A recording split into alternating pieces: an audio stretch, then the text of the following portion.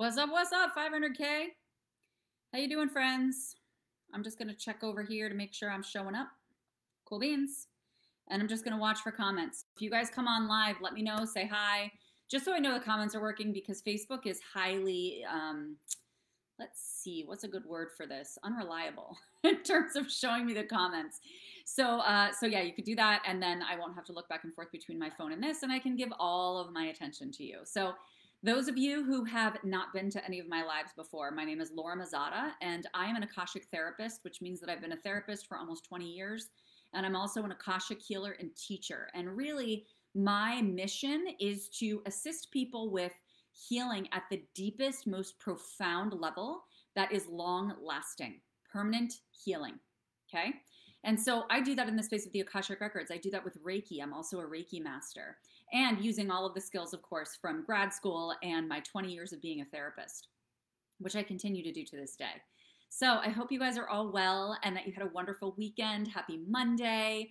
I am not going to be here next week. I just wanted to let you guys know I'm going to be having surgery this Thursday.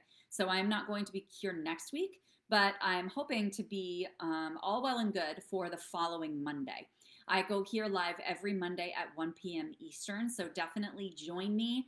And if you're on the replay, you can type #replay.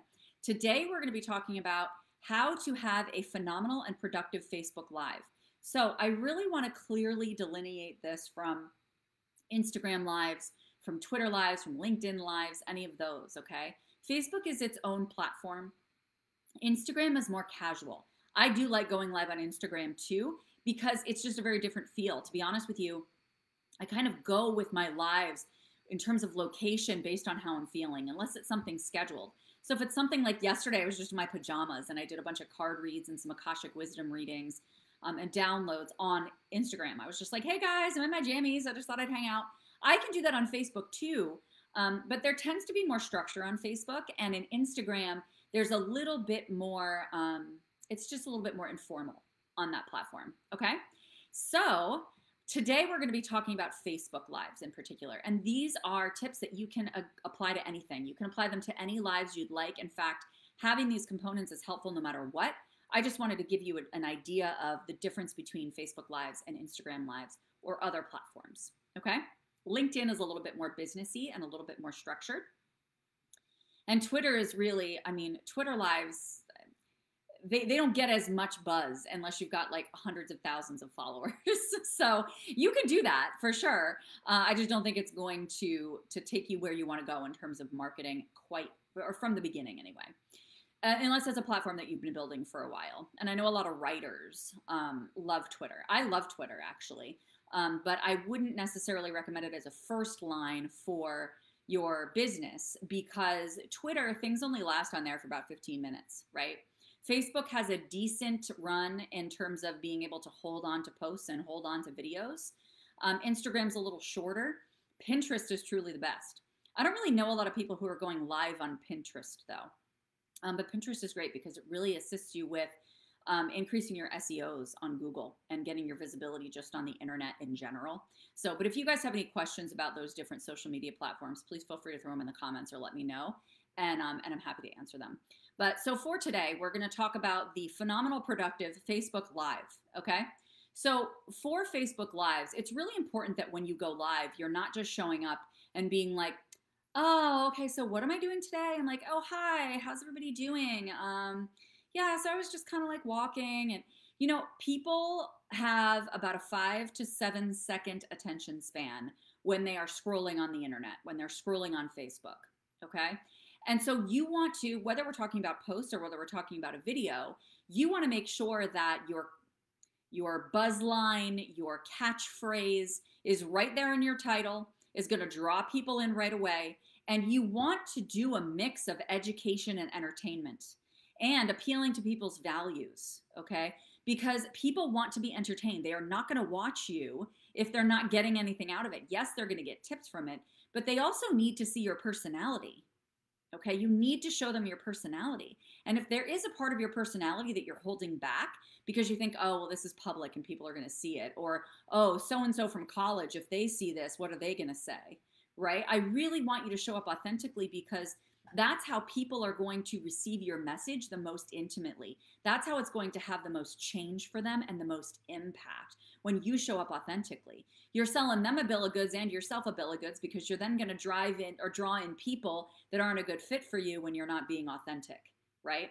When I show up and I still have these nerves behind me, and I show up and I still have doubts, or I'm questioning myself, or I'm wondering, why isn't anybody saying this? Or why isn't anybody showing up? Or why isn't anybody responding to this, right?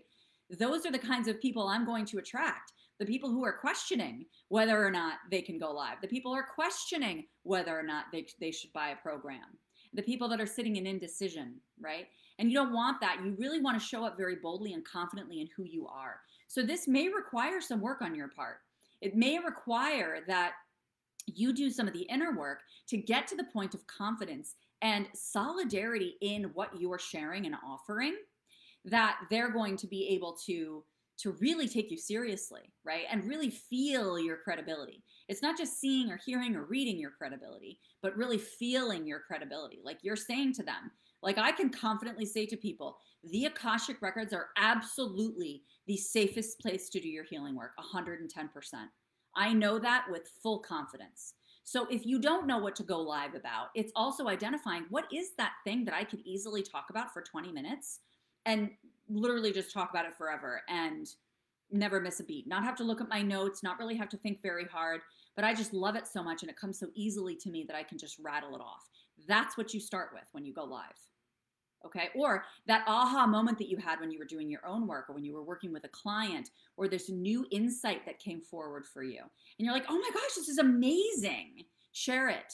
Your live can be 2 minutes. In fact, people would appreciate you, because a lot of people don't have time to watch 30 to 60-minute lives anymore. They really don't. It's actually ideal for you to do 15-minute lives, because people want to get their data and get out. They want to get back to their lives. They want to do what they're doing, right? So respect that. Also respect your own energy and your own time, and don't make it this huge daunting task. It doesn't have to be, okay? It's literally just you having a conversation with another person. That's how I want you to view it. That when you're going live, you're having a conversation with another person. Some people really like just going live on their phone. You see my puppy? They like just going live on their phone so that it looks like they're FaceTiming. Yes, my daughter put stickers all over my phone. But that way it feels more personal to them, and then they don't feel like they're going live, because it's like, oh, okay, I'm right here on my phone, and you can get a ring light. I have one right there, but I'm obviously not using it for this. And the ring light has a phone holder inside of it. So you can put it up right there, and then you can pull it up to your face, and you can make you can adjust the brightness of the ring light so it's not like shining and glaring in your eyes while you're going live. You can make it nice and dim, but enough that it illuminates your face. And then you can just chat like this, and it's like you're on FaceTime with people. And then they feel like they're having a conversation with you, and you feel like you're just having a conversation with one person. And that's how I want you to envision it when you're going live, is that you're just talking to somebody, right? Like I'm having a conversation with one person right now. I am talking to you about how to go live and how to make it phenomenal and how to make it productive. Bring your excitement. That means prepare, okay? Prepare for your Facebook Live, not in the way, hi, Darlene, not in the way that you're taking a bunch of notes and writing out a script. I find that to be I find that to not be useful at all, to be honest with you. Yes, you can have a script if you want to. I did it that way at the beginning, but honestly, it feels robotic. It feels robotic to you. It can feel robotic to them. I find it so much better to just have like a random touch points. Like for this, no notes at all. I'm just going off of it because I trust myself. I entirely trust that I'm great at doing lives. It's very natural for me. I'm very effective at it, right? And it's something that took me a little bit of time to cultivate, but that was really just my confidence. It was just like this. This was a new business. It was a new platform. It was a new way of thinking, right? And a way of approaching business in the way that I had done before. And so I had to really understand that and really just get into the groove of things.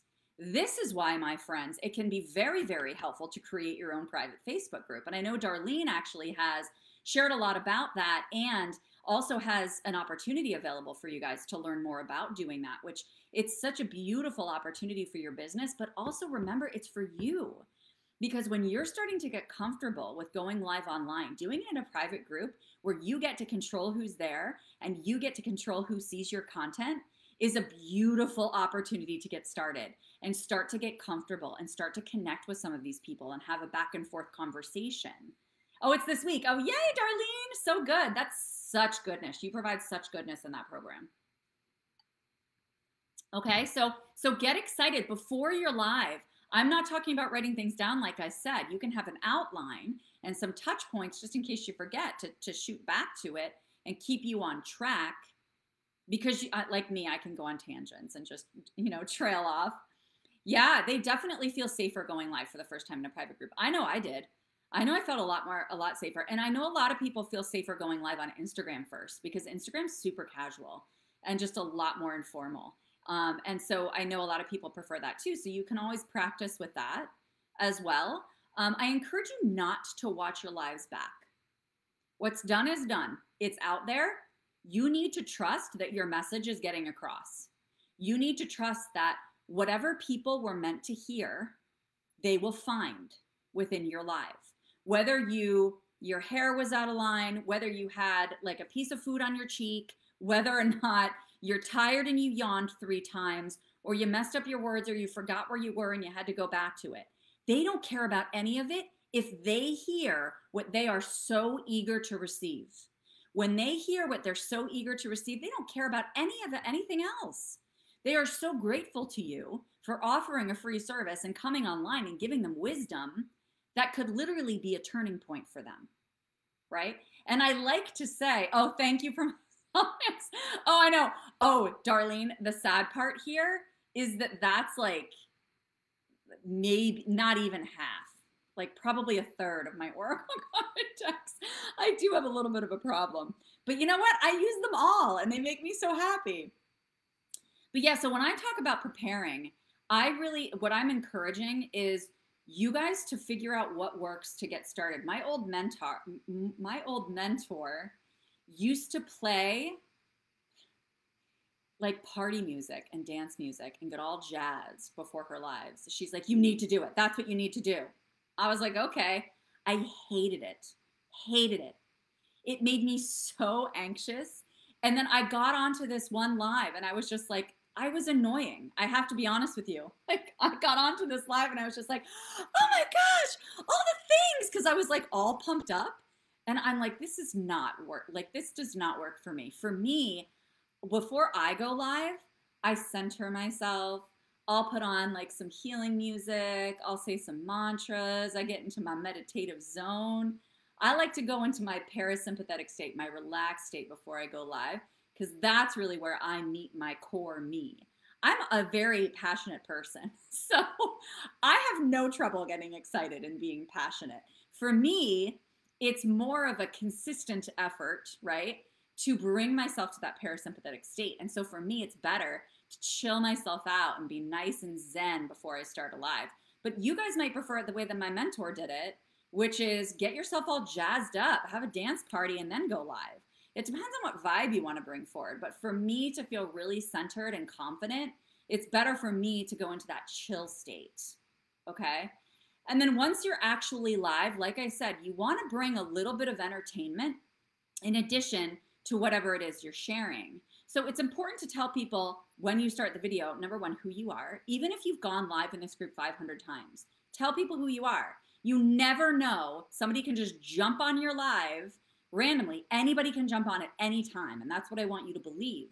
So always introduce yourself, because the other thing is if you're doing your own work and you're evolving in your business, your niche is always changing. You are changing. Your desires are changing. Your goals are changing. So it's also good for you to remind yourself, who am I? What am I here for? What is my mission? What is my focus? It's also just really, really good for us to stay on track as entrepreneurs, right? So Darlene says, so important for everyone to do what feels right for them. Exactly. I used to get ready by doing handstands. Oh gosh, you're so impressive. Now I just do them on the fly between calls, but back when I first started, oh, I love that so much, Darlene. Using the physical body is brilliant, by the way. Using the physical body is so brilliant. I tell people that all the time with meditation. I was like, dude, it can be so hard, especially if you're really anxious, to just slip into meditation, Do something physical first. Move your body, even if that's, singing or doing dancing or breath work. Just use your physical body in some way and release some of that energy, before you enter into more of a relaxed state. That can be really helpful for some people. Okay. So you're going to open the live. You're going to say hi, ask for engagement, right? Hey, say hi. Let me know how you're doing. Let me know what's going on. Let me know what questions you have around this topic. So ask for engagement. You're going to speak to them by name. Hi, Darlene. When they're here, greet them by name, make it personal, connect with them. That's your whole goal when you go live. If you remember nothing else, it's get yourself into the state that primes you for where you feel your best and most bold and most confident, right? And you are there to connect. You're there to learn. You're there to build relationships with people. Okay? So remember that. And allow that to be the only thing you need to focus on if you get overwhelmed with thinking about going live. So you're going to introduce yourself. You're going to engage with people. You're going to tell them what you're going to tell them. So today, what did I say? Today, we're going to talk about a phenomenal, productive Facebook Live. And I very clearly delineated that from Instagram Lives, LinkedIn Lives, Twitter Lives, any other lives, right? And why? Okay, so I clarify, I specify what we're going to be talking about. Okay, and then give it to them. Tell them what you want to tell them. Tell them what you told them you were going to tell them. Okay, and the more that you are structured by saying, okay, I'm going to introduce myself. I'm going to tell them these things. I'm going to tell them that I'm going to tell them these things. Then I'm going to tell them the things. And then I'm going to remind them that I told them. Right? I'm going to remind them that I told them those things. And then at the end, what's the next step? What do you do before you log off of a Facebook Live? Call to action. Always have a call to action. Even if you don't have something that you're necessarily inviting them into in that moment because you don't have a program or this, that, or the other, invite them to connect with you on Messenger. Invite them to ask you questions and tag you in the comments, but make an invitation, okay? They are there because they were drawn to your energy. So extend the invitation. You're inviting them in. You're not selling to them. You're inviting them into your world and you're saying, I would love to get to know you better. I would love to connect with you more, right? And I am opening up space and opportunity for us to really determine what your needs are, what I offer, and whether I can attend to that. And if I can't, I have a huge network of people that I can refer you to assist you with your needs. Okay? So when you are doing this, you say, okay, I am going to tell you what I'm going to tell you. So I told you that at the beginning. Then I gave you some tips on that, right? In the midst of those tips, you throw some personal anecdotes. You throw some stories in there. Just like Darlene talked about her story with her handstands. That's how she would get ready. I talked about my story of my mentor. This is what she would do. This is what happened when I did it. And then this is what I do now. So I'm talking about my process. I'm telling a story. And this could be like, oh my gosh, there was one time that I was watching this person live and guess what happened, right? So you're bringing in a little bit of story because they're going to connect to you more. They know you've actually experienced this and you're actually going through it. So you get it, not just on a, okay, I have the steps and I'm going to recount them to you and hit end, right? But I'm actually going to genuinely share my experience with it so that you can develop your own, right? Take some of my tips and then develop your own, okay? So weaving that story in is super, super helpful. I highly encourage storytelling. That's a huge, huge piece for effectiveness in people purchasing whatever it is you have to offer. Okay, let them get to know you inside and out, like the stuff that where you've made your mistakes, right? Well, I don't think there's ever mistakes because I think everything that we do and decide on and step forward in action in our lives is in our highest good. We are meant to be doing those things. We are meant to be learning.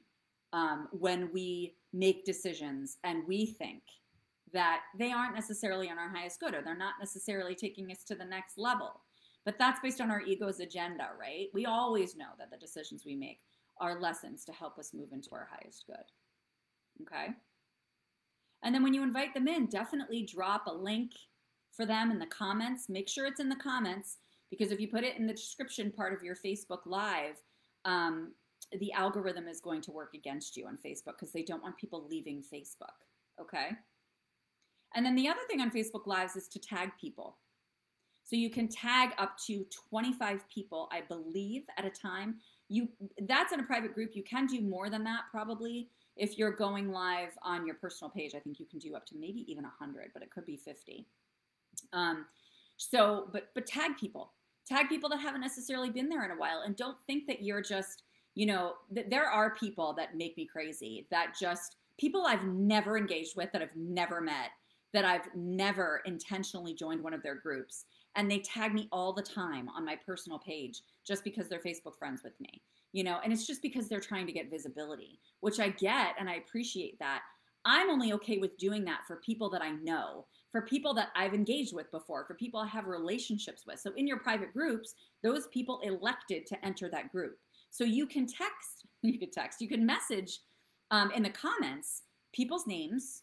You're tagging them to draw their attention to it. And I guarantee you, most of the time, for people who have chosen to enter your Facebook group, they're going to be like, oh my gosh, I totally forgot about this group, because it just falls off in the algorithm, and unless they've pinned that group to the side, they're not going to see consistent notifications from it.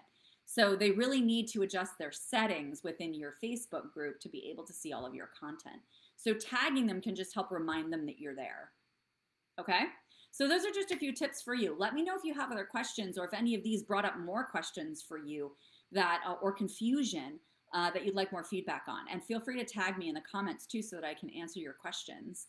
Thank you guys so much for joining me here. I actually have a free course called Momentum that started last week.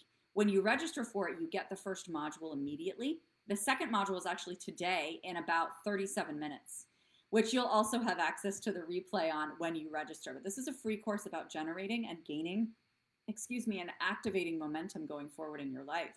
So it's really beautiful for you to meet yourself wherever you are in this course, because when you join this free course, there's 4 different modules, and each module is tailored to specific levels of momentum. So there's going to be modules that you're like, oh, I'm like beyond that. I've already gotten that much momentum. Great, celebrate yourself, right? And then just save that content for if you need to refer back to it, because guess what? We're human beings. The reality is we do get stuck sometimes. We are not smooth sailing all the time. That's what we signed up for coming onto this planet, was this polarity and feeling really amazing and feeling like, not so great. You know what I mean? So it's good for you to know that this whole spectrum of modules can serve you going forward, no matter where you find yourself needing momentum in your life. Okay? So join me. I will drop the link in the comments here so that you guys can register for Momentum. I hope to see you soon. And I, again, will not be here next week at 1 p.m. Eastern, but I will be here the following. Fingers crossed that everything goes well with surgery. Thank you guys for watching and being part of this. Have a beautiful day.